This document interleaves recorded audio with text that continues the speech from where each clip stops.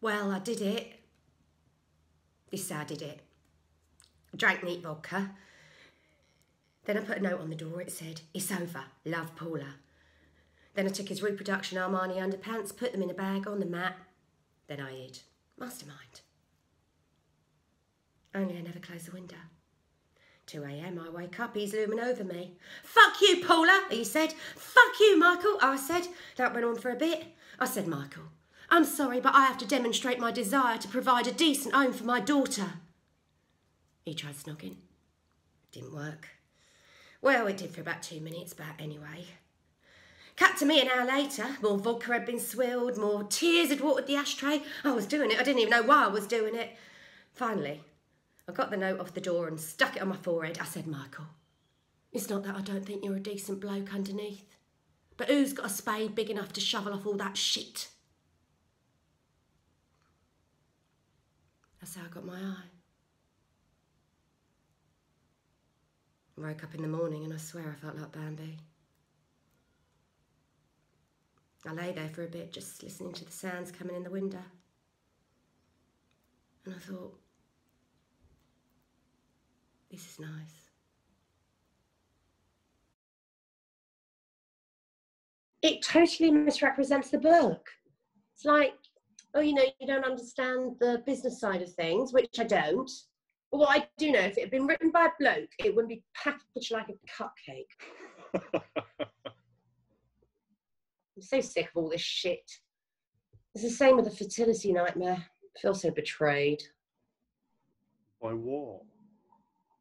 All the stuff I was fed in college. Feminist ideology, the lie that you can have a career and a family.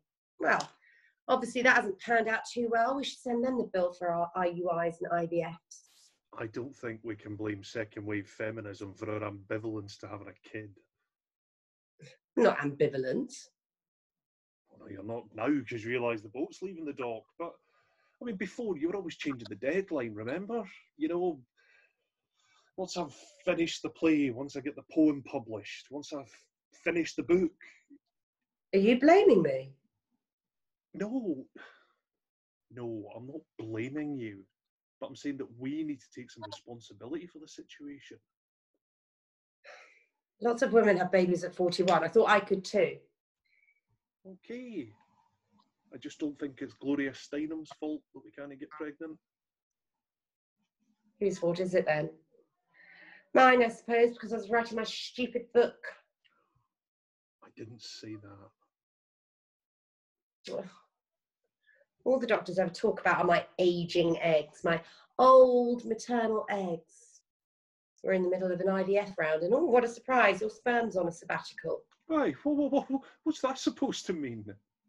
Nothing. Let's forget it. Look, all I'm saying is we can't blame Dr. Dorricks or Bella Abslick or anybody else for our fuck up. You mean my fuck up? Oh, Jesus. Why do I feel as if I'm in a Wendy Wasserstein screenplay? I don't know. It's our wedding anniversary today. And I've got to go and get a dildo cam shoved up my fanny by Dr. Dorricks. So can we just stop talking about this and repress it or suppress it? Whichever one is more appropriate in this instance. Keep this train on track.